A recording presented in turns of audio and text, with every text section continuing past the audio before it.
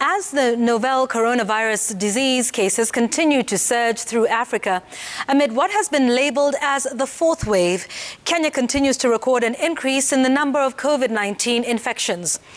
Now get this, from a low of 1% positivity rate at the beginning of this month of December to a current high of 16.3%.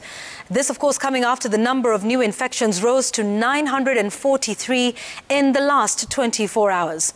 And as the Ministry of Health now focuses on containing the virus by pushing for COVID-19 vaccination amongst the population following the detection of at least 3 cases of the fast-spreading Omicron variant, the country joins the list of other African nations that will now have to meet new stringent travel requirements to enter the United Arab Emirates.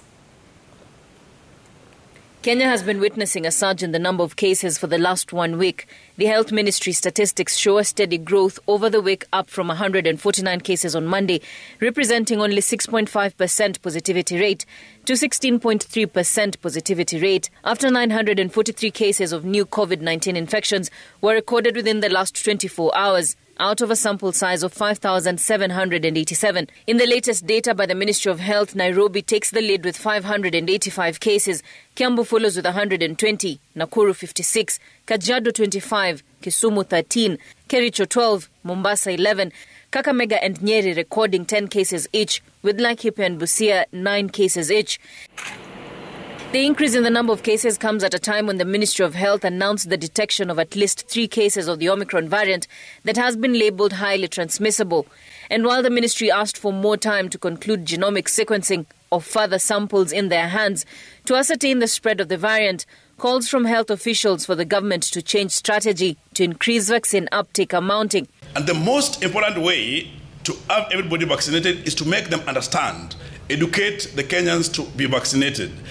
The other thing is that when you are forced to do something without understanding, many a times you will always not do it. But ask Kenyans to get out and be vaccinated, because it is important for your health and for the health of everybody that you interact with. Despite the government having run the COVID-19 vaccination program for 10 months now, myths and misconceptions continue to hinder vulnerable populations from taking the COVID-19 jab. Others are saying they will not function sexually. Others are saying they will become sick and all sorts of things. Others are fearing side effects. Only 12.5% of Kenya's adult population has been fully vaccinated, that being just 3.4 million people. Another 5.1 million have been partially vaccinated.